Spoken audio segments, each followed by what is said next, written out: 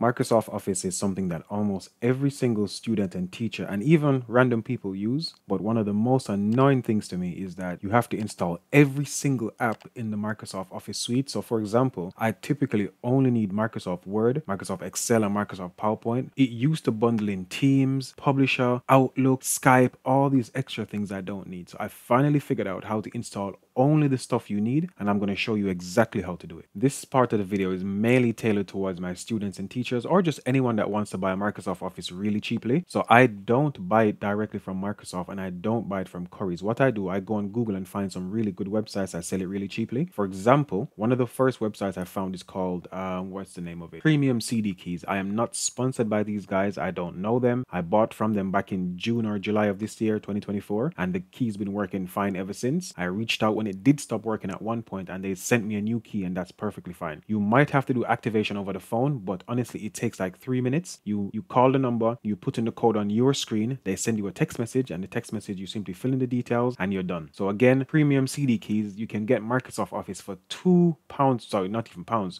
€2.50. So that's very, very cheap. Another one I found, which was very surprising to me, was Voucher. So if you go to the Voucher website and just type in Office 2024, Office 2021, I really like Office 2021 for the main fact that it has Publisher still bundled in. Microsoft Office 2024 no longer has Publisher. So I actually went and bought in 2024, in June or July, I bought Office 2021 because I get Publisher bundled, and it's wonderful and perfect for creating Christmas cards, birthday cards, showing students how to design things is really good for that. And finally, we have Groupon. So Groupon is another one I didn't expect this from. Groupon is selling it for, again here, £8.50 for Office 2021. That's a steal, because I think if you buy this from Currys, the 2024 version, you're spending at least £80 as a student. So any students out there who think they need to have Microsoft Office installed locally because maybe you don't always have access to the internet to use the online versions of the apps, or you might want to use Microsoft Access, or you might want to use Microsoft Publisher, then this is a really, really good option. £8 or £2.50, or what was this? This was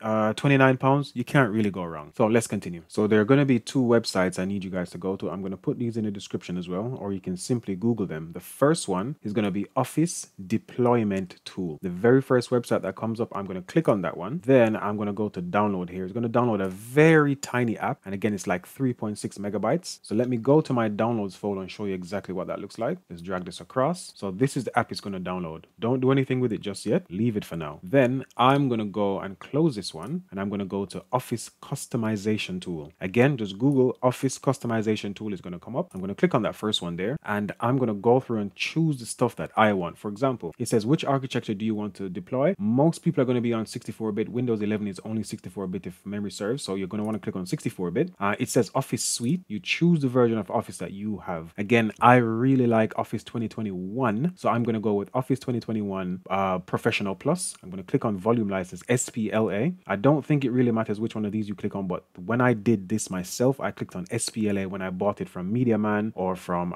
Premium CD Keys. That's what I clicked on. So I'm going to click on this again. If you have a different version of Office, for example, Office 2024 Professional, obviously you click on that one instead. For me, I'm going for that one. Visio, I don't need that. I'm going to leave it blank. Project, I don't need that. Additional product, I don't need anything extra here. Down here, I'm going to leave it as it is. Select the version, latest, naturally. So these are all the things that typically get installed with Microsoft Office. Let's just say, for argument's sake, you're somebody that doesn't need all of these. I need quite a few of these. So let me untick everything quickly and go through and tick the ones that I want. I would want Microsoft Access because I believe I do have to finish a course on Microsoft Access. I would probably want PowerPoint as well. That's standard. Microsoft Word is standard. Microsoft Excel is standard. I don't need Skype. I don't need OneNote. I don't need Outlook. I don't need OneDrive for desktop. Publisher, I might need. This is what I used to teach some students how to do Christmas cards, birthday cards, business cards, so on and so forth. So I'm going to put these things in. So of the 9 apps on here, I only need, what's that, 5. Then I'm going to click on next. It's going to say language. I'm going to click on the arrow here. It's going to come up on the right hand side, and I'm going to choose English United Kingdom. Obviously choose whichever one you want. Then I'm going to click next again. Installation, I'm not going to touch anything here. To be fair, I don't think I need to touch anything anywhere else. I'm going to click next again. For license, I'm going to turn this on, and down here it says Mac. When you purchase the key from wherever you purchase it from, they're going to give you a product key. What you can do is you simply put the key in here. You might still have to activate when you open the app for the first time, but don't worry, just paste the key in here. So let's just imagine this is the key that we've put in. I'm going to go ahead again and click on next on the general. I'm not going to touch anything here, nothing under here as well. Don't worry about scrolling through and messing with any of this. I'm simply going to scroll down on this side here until I get to finish at the bottom here. Click on finish. Once you've clicked on finish, you're going to click on export. You can click here or you can click here. It doesn't really matter which one you click on. Click on export. I'm going to keep current settings. It doesn't really matter which one you click on here, but I'm going to keep current settings. Click on OK. I accept, and you can change the name of this if you really want to, but I'm going to leave it exactly as it is. Does not need to be changed. Click on export, and that's going to go to my downloads folder as well. So in my downloads folder now, I've got two things I need to focus on. This original one I downloaded earlier, Office Deployment Tool, and the configuration file. The first thing you want to do, you want to double click on Office Deployment Tool.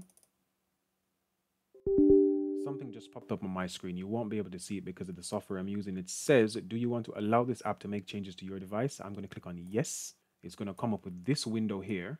And all you need to do is to click here to accept, click on continue. And it's going to ask you again from this window. Let me minimize all of this.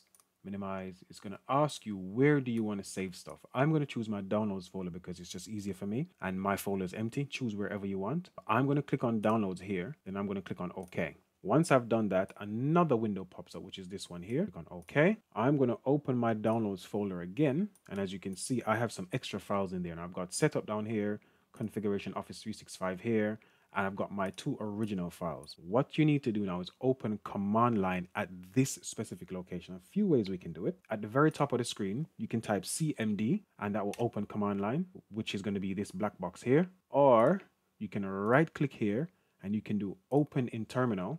That does exactly the same thing. I'm not entirely sure what happened, but sometimes this might not work if you don't run a command line as administrator. So what I would recommend is open command line as an administrator and go from there. So press the start menu. So I'm going to go down here and I'm going to type CMD. I'm going to right click on command prompt and run as administrator. It's going to pop up with that same thing again that says, do you want to allow this app to make changes to your device? You won't see it on my screen, but it should pop up on your screen. I'm going to click yes. And when I click yes, the same thing is going to pop up over here. Let me zoom in as much as I can. Now what I need to do, I need to navigate from this location, which is C drive, Windows, System 32. I need to navigate to my downloads folder. To do this quickly, you type CD, which is just change directory, and you type the location of your downloads folder. If you saved it somewhere else, for example, desktop, you simply change downloads to desktop. So I'm going to paste that here because I copied it earlier. So for me, my location of downloads folder is C drive, the users folder, RONAL, RONAL, I don't know why I left off the D, and then downloads. Again, if yours was desktop or documents, you simply change this word here. So desktop would be that one. Then documents would be DOCUMENTS. Documents would be that one. But for me, it's going to be downloads. So I'm going to simply finish that. I'm going to press enter. And then now my command prompt is pointing to this specific location. Now from here, this is where it gets a bit sticky for some people. All you need to do is to set up, configure using the configuration file. So the way this works, you're going to go to setup, type setup.exe. So again, this is this file here it's pointing to because we're in that location now. It's pointing to that file. Then you press space, go / configure, CONFIGURE, space again. And then from here, we do the name of the file that we downloaded from that website, Microsoft website called configuration. Now this can be any name you want it to be, but I left mine as configuration. And the file format is an XML file. So what that means is I'm going to do configuration.xml. So configuration.xml. And from here, all you need to do is to press enter and everything should work perfectly fine. Because I already have Microsoft Office installed, I'm not going to go through this because it might clear my installation and I'll have to do the activation again. But once you've done that, it will come up with the normal Windows Microsoft installation thing. And then after that, you open Word, Excel, PowerPoint, whichever program you chose to use, and then you simply activate it with either email or the code that you got from that website. Thanks for watching. Hopefully that was useful.